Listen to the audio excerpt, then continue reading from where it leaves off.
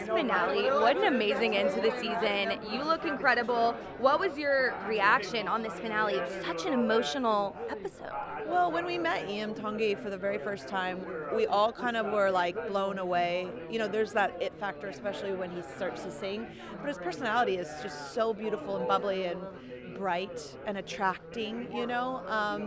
And he's just so authentic, and he's really honoring his father and living his truth. And like, you know, he showed up because his mom signed him up, but he wanted to do right by his dad. And when he sings, the vibration that comes out of his mouth is healing. It's like therapy. It's therapy in a voice. Iam Tongi, yeah. Therapy in a voice. And literally, I cry this much in therapy.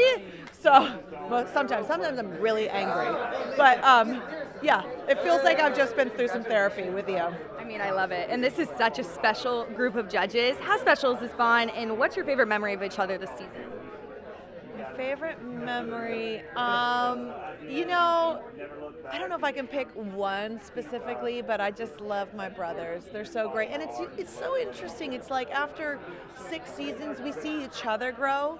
And like there's some beauty in like looking over and seeing Lionel just get an aha moment, one that like maybe he hasn't had in a while or with us.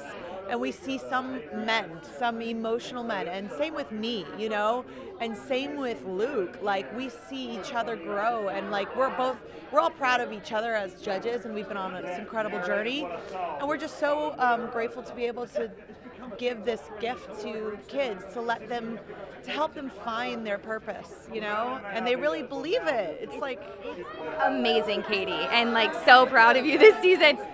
The puppy interview, you just released it today. Let's talk about it. Was this like the best interview of all time? Yes, I was so caught off guard, and I think that's what people want when they do interviews. They just want you to be like unfiltered, but it was awesome. I had a great time. Thanks, BuzzFeed. Yes. You said you wanted Lizzo to join as the 4th judge on Idol. Are we taking steps to get her here? What are we doing? I think this is the first step. I have planted the seed. Now the seed must be watered. We need Lizzo. We need Lizzo all the time. Thank you, Katy.